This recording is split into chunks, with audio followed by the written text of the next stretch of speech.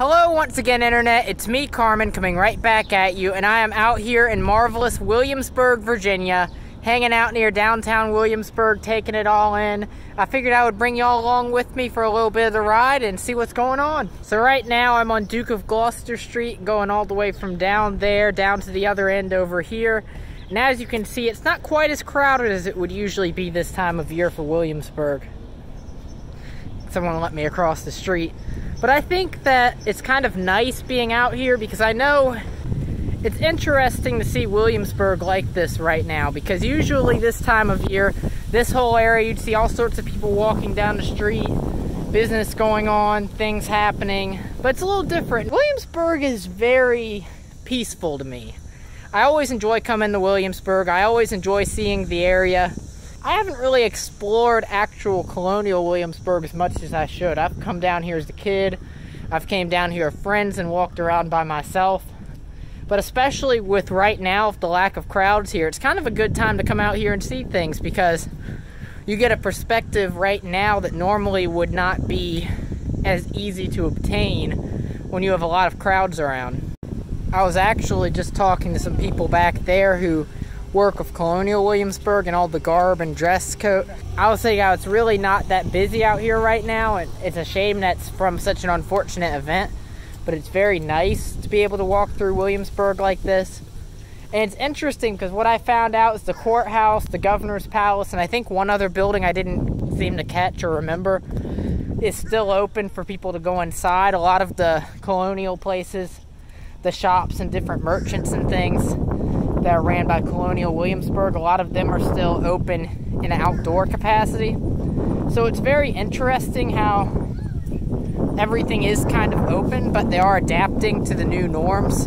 I don't really want to encourage like everyone to flock here, but I will say, from what I've seen, definitely you have a good amount of mask wearing. You have a lot of the protections in place that keep people safe. It seems like they're very much taking that seriously while trying to strike a good balance.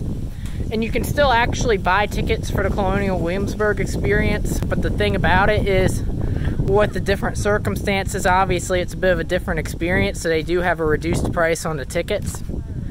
But yeah, it is nice just to be out here, honestly, enjoy the scenery, taking in the views, having a nice little walk in good old Colonial Williamsburg. Walking down Duke of Gloucester Street right now. I started out the video over there.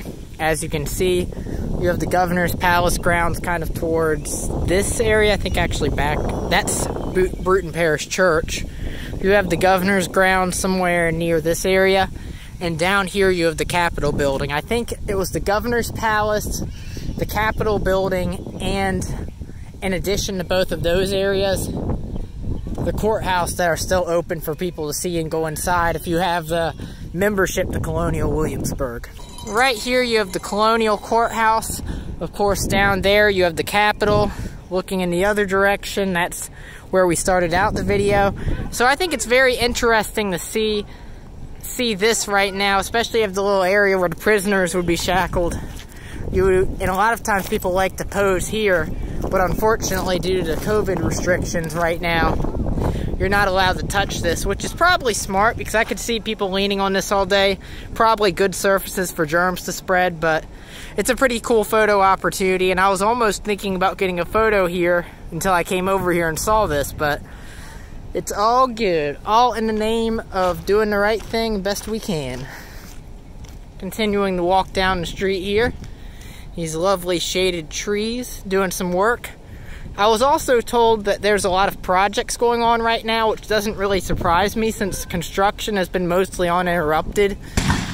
Oh wow, must have just been shooting off some cannons. Anyhow, since construction has been mostly uninterrupted by this pandemic, I don't want to say uninterrupted because I could be wrong there, like I really haven't been paying attention, but the act of actually doing the work itself is still able to mostly go on right now. So I've seen they're doing some road projects down there, well, a sidewalk project. They're doing something right here. I'm not sure what they're doing. I imagine probably some preservation or restoration work of some sort. Or just plain old building maintenance. Some of these are probably somewhat old buildings. Somewhat old.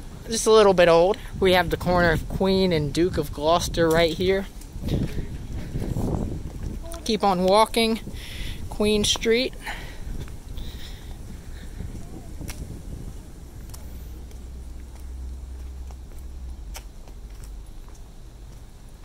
Very pristine, tranquil, and peaceful out here right now. I think it was funny because my mask had actually just slipped off my face when I was saying that. And honestly, outside it probably is one of those things where as long as you're not nearby a group of people, it doesn't matter. And personally, I don't always wear my mask outside. But being out here right now, I think it's important, especially when you have the potential to walk up close to people. As you can see on this building, start talking about the critical maintenance and preservation projects going on right now. And I think probably part of the reason why they might be doing all of this year is because of COVID. And it gives, even though it's an unfortunate opportunity, considering how many fewer crowds have been in the area, it's given them probably some opportunities they wouldn't have otherwise had. Because Williamsburg is very much a historical area. And you also have a lot of hotels here, but it's not really like a beach town. So you don't really see the same type of vacation traffic you might see in Virginia Beach or the Outer Banks. I'm not necessarily even talking about just numbers here, but just like the kinds of crowds that come in general. You kind of don't really have quite as much of the party-going crowd. And that being said, I'm kind of just speaking from what I would think to be correct on that. I could be wrong, like at least partially on that fact, but considering the crowds here right now, I think there probably is some truth in that because Williamsburg generally has a lot more people. And I think probably a lot of that's driven partly by Busch Gardens and of course partly by Colonial Williamsburg, both of which have been impacted by this to a certain degree. And since Busch Gardens is closed in combination of less people going out in general right now, I think that's why Williamsburg, you're really seeing the effects of it. And by the effects of it, I do mean the effects of the pandemic, the effect of less travel, like less vacationers, less vacationing, the economic stuff going on right now because of the pandemic, and I imagine all of it's kind of combined. And I will say, while it is an unfortunate situation, and I do not want to take any light, this pandemic is a very unfortunate situation that's going on right now. But I do think that it is, there may be one little silver lining is being able to enjoy a place like Williamsburg without all the crowds. Because this time of year, I've been here before when they have in the middle of the summer like this, and it definitely helps, I think, being able to just walk down the street here and not worry quite as much about the large groups of crowds and people congregating. Not even just because of the pandemic, but just in general. It's very nice out here, very relaxed. And Williamsburg always is. I'm not dogging it or saying that's not any other time, but it's just a very nice experience to be here right now. Continuing towards the Capitol building, you see some of the Colonial shops here. And they're not really open right now for business, but you can see some of the places I was told do have some outside things going on. You have a little, looks like a little speaker system hidden up in the tree. I've noticed that before. It's a very interesting setup. I can imagine that comes in handy when there's events or big announcements to make, because it's kind of, you wouldn't really notice it because it blends into the trees and whatnot, but you can see a little Wi-Fi access point. Pretty interesting. I'm kind of a geek, so I find some of that stuff interesting. We're continuing on down the street here in good old Colonial Williamsburg. You can see some of the beautiful landscaping work here. I don't think this is an area people are allowed to go into, but it looks like some sort of small garden. You have a little bike shop. It says Rally Tavern Bike Shop on that building, or Bake Shop. I said bike shop. Rally Tavern Bake Shop. Right down there. Very interesting. You have the good old Shields Tavern right there, and with the power of movie magic, now you have the Shields Tavern right here. I always thought this was kind of funny because, of course, my last name is Shields. It's my own personal namesake. French Huguenot immigrant Jean Margot kept a tavern here 1708 through 1717. His daughter Anne and her husband, James Shields, followed suit in the 1740s. So, I think I'm gonna get myself a drink, kind of go in, you know, just try a new brew out. What? Closed? Man, I'm gonna have to find another tavern. And here I am wanting to support the Shields. What you gonna do? So, I think I'm gonna get myself a drink, kind of go in, you know, just try a new brew out. What? Closed? Man, I'm gonna have to find another tavern. And here I am wanting to support the Shields. What you gonna do? Of course, I don't want to encourage drinking, underage drinking, which I'm not underage, so that doesn't apply to me, or excessive drinking. But hey, I wouldn't have minded spending some time in the Shields Tavern, seeing what it's all about. I've actually went in there before when I was a kid, and I visited Williamsburg with my family, so I don't really remember that at all, unfortunately.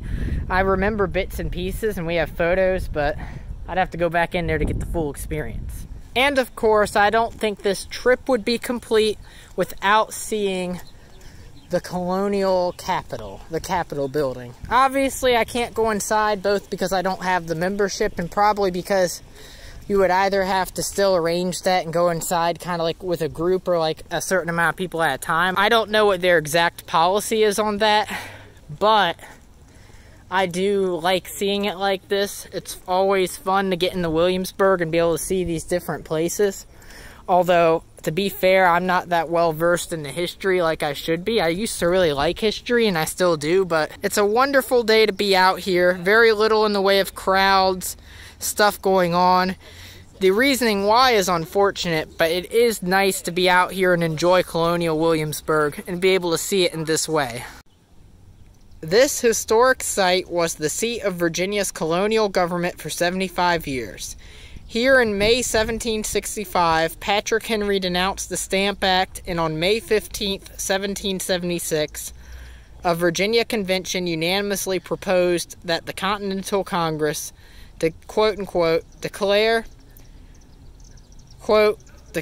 the United Colonies free and independent states.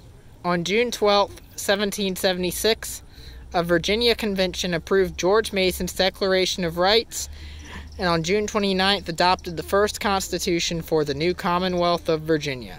Hello everyone, I am back in the car now. I just wanted to say my quick goodbyes before I head out. It was enjoyable vlogging, but I needed to get some rest. It was getting hot out, so I walked back out here, and now if you guys like this video, be sure to leave a thumbs up and let me know what you thought in the comments down below. I'm going to head out for this one, but I appreciate y'all watching, and I hope y'all have a wonderful day, and peace out, everyone.